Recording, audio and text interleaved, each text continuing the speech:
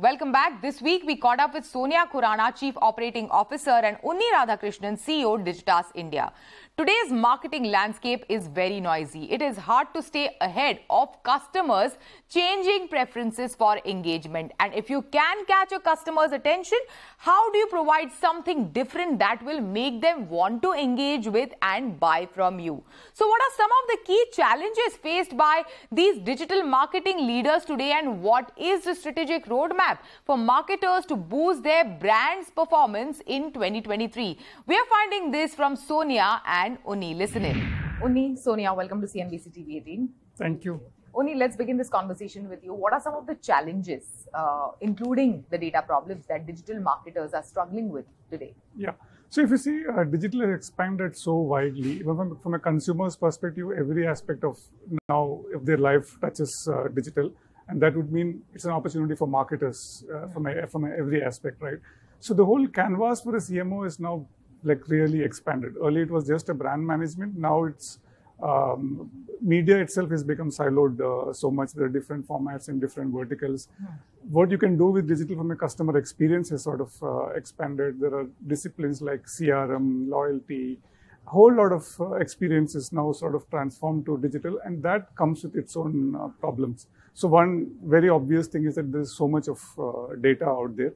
The challenge with data is that with so much of data, trying to get insights out of that, like you get so much of information, but how do you sort of extract the right kind of insight? So that's a huge challenge for marketers. Okay, and having said that, you know, because the canvas has expanded, what are really marketers asking for in terms of solutions?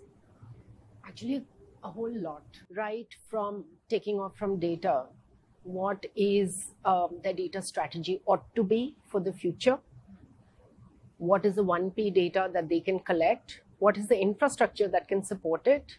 So that's one end of it. The other that they're seeking is, because when you start unboxing digital, there are so many different aspects. So how does it all come together, right? In conversations that Unny and I have had with CMOs, the problem that seems to crop up a lot of times is they've got different partners that they are working with. And it's up to their team and them to sort of bring it all together. Sometimes they come and say, you know, it's just difficult sort of connecting all of these various points. And that's what sort of keeps them up at night as well. The other thing is sort of preparing for the future. There's so much new technology. AI has now hit us big time. Yes. What does it mean for us, right? Metaverse, back in the day, now we can say that. Yeah. What did it mean for marketers? So, you know, that's always there. And I think one thing never goes out of fashion is creativity. And what is the roadmap? Since you mentioned AI, Sonia, what is the roadmap for AI-driven solutions in the coming days? I don't know. That's a very honest answer. I honestly don't know. It's evolving. There's so much experimentation that's happening that it's hard to say hand on heart saying this is the direction that it's going to take. We've been hearing both positive and negative things. And, you know, even when talking to clients, we are saying, let us prep a little bit. We are doing experiments at home here to say what are the possibilities before we can confidently say that client A, this is the way that AI can help you. Yeah, and how according to you, Unny, can you know, clients navigate these plethora of AI-related, generative AI-related solutions that are there on, you know, so right now? So actually, if you look at AI is being in a way is being used by marketers. But if you look at a whole lot of campaign optimization, you know, which is very, very dependent on data. So to that extent, some bit of AI, like Google's menu of the media optimization still sort of runs on AI, right? But this whole generative AI is something new now because it's sort of dependent on language learning models and things like that. Correct. But at this point of time, all we can say is that we'll just have to, as marketers and even agency partners, to keep our eyes and ears open to probably do the kind of experiment, because we've been doing a bit of experiments internally, but not for the outside, because there are a lot of you know, IP issues because it's all creating from what is already there, right? Experiments is what, you know, mostly we have seen with metaverse, with generative AI, with AI, something that we have seen brands commonly do, like over the past couple of months, almost a year now. Sonia, my next question to you is, what is the strategic roadmap? Because we are also speaking right at the beginning of the new financial year. What according to you should be the strategic roadmap for brands to boost their performance, especially on digital in this year? Most definitely, I think continued focus on first-party data. The second is all brands right now are operating in a platform world, right? They are competing and present on the likes of Amazon and Flipkart, etc. To be able to drive commerce on them is a combination of art and science, and it keeps us and them on their toes. So that is a constantly evolving line item in the strategic roadmap. And third, I think it really will be, again, I'm going to lean on creativity and how to engage in the best possible way with their audience. That's going to be absolutely key.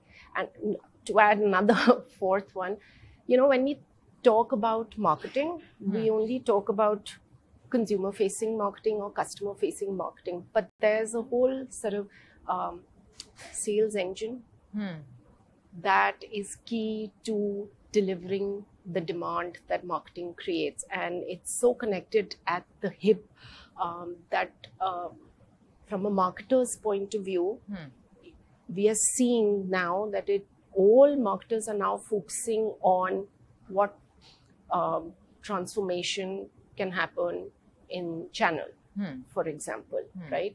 Or what transformation can happen in the customer journeys beyond just, communications or media. What are some of the problems unique to our country on digital, which, don't happen otherwise globally, according to you? Okay, so this is probably a bit of hypothesis and maybe backed by data. One is the most obvious: 22 different languages, so much of dialects.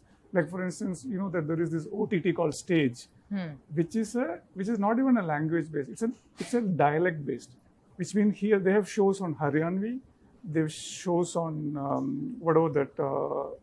Bhojpuri, not even Bhojpuri, the different dialects within what are that, Maithili and what some of those languages. So they actually have shows on that, and they have paying customers. There is a person who is an ATM security guy who is willing to pay to see a show in Haryanvi, right? When it becomes, from a consumer point of view, it is good and wider choice and wider spread.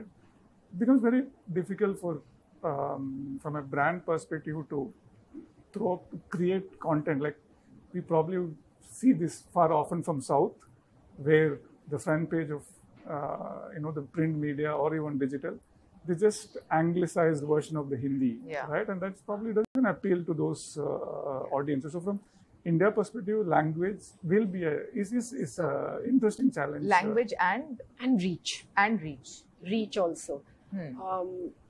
Because data is not very well organized, or data signals are not that many as compared to some of the Western countries. So sometimes it's a hit and miss. You try until you get to the right audience through digital media, but it takes a while. Yeah, sure. Thank you so much. Thanks for sharing these insights with us, and thanks for joining us on CNBC-TV18. Thank you so much. With that, it's a wrap on Storyboard this week. You can catch all of our content on Facebook, Twitter and YouTube. Thanks for watching. We will be back same time next week. See you soon.